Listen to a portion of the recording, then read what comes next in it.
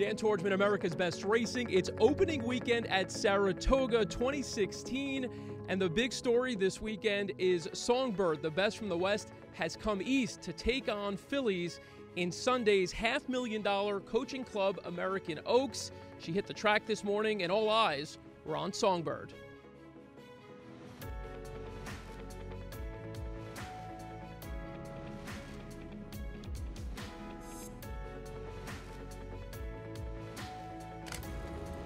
Songbird has settled in real well, so I mean, nothing to complain about for sure. She is a champion filly, so you know, there's a lot of interest in her. So you know, we'd prefer if nobody was around, but I mean, we understand.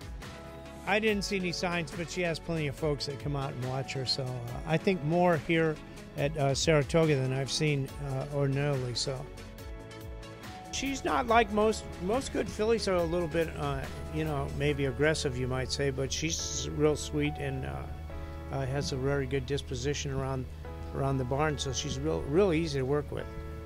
This was the next step, coming to Saratoga and running, and with the Alabama to follow.